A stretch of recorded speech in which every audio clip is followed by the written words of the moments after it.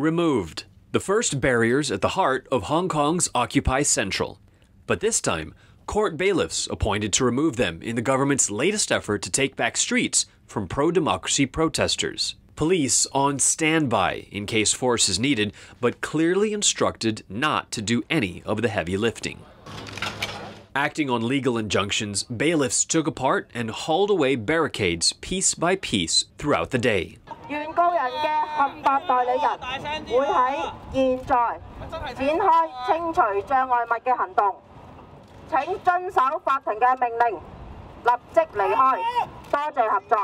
For the past 7 weeks, barriers had stood outside this skyscraper, CITIC Tower, delineating a protest area border in the city's central business district of Admiralty and across the street from Hong Kong's government headquarters. But on this day, with journalists and their cameras outnumbering protesters, the mood was calm.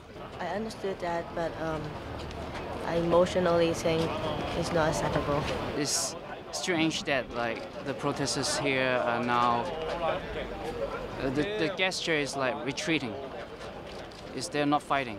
It's about 50 days, so I think that's totally fine, and I totally understand that the company would like to make this. On Monday, Hong Kong's Information Services Department posted this notice of impending action, saying police are ready to help bailiffs execute the injunction order on the blockage of access to CITIC Tower tomorrow.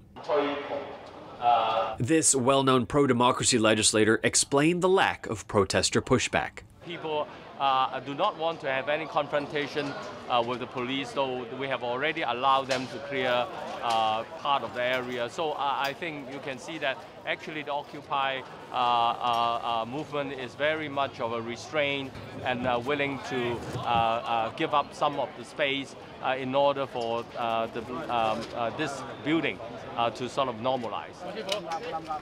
Today's clearing just a small section of where the Occupy Central protests are taking place. 2 more court injunctions exist for other pro-democracy protest sites, setting the stage for more clearances like this in the near future.